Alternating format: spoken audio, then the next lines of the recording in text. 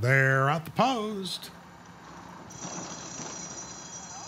They're off. Sinful Ruler, Peace and Serenity runs with Sinful Ruler, now takes the lead. Peace and Serenity's in front. Closing up in those white blinkers, there is Xterra. And toward the rail, Giant Impulse as they depart the chute.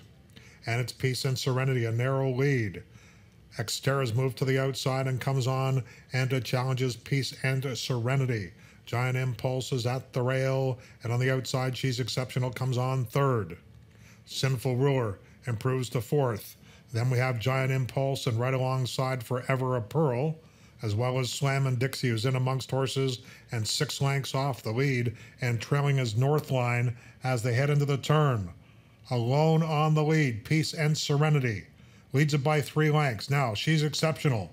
Gets called on by Sky Chernets to chase. Sent between horses, Slammin' Dixie, who starts to gain ground on that leader, and they're at the quarter pole. Peace and Serenity. Slammin' Dixie's coming hard now. Slammin' Dixie's on the outside along with the Sinful Ruler, and Slammin' Dixie has taken the lead. Sinful Ruler's on the outside to the inside, Peace and Serenity. She's Exceptional's back and forth as they come to the last 16th of a mile, and it's Slammin' Dixie in front. Slammin' Dixie and Luis Contreras to win the 5th. Sinful Ruler was second, She's Exceptional third, and Peace and Serenity fourth.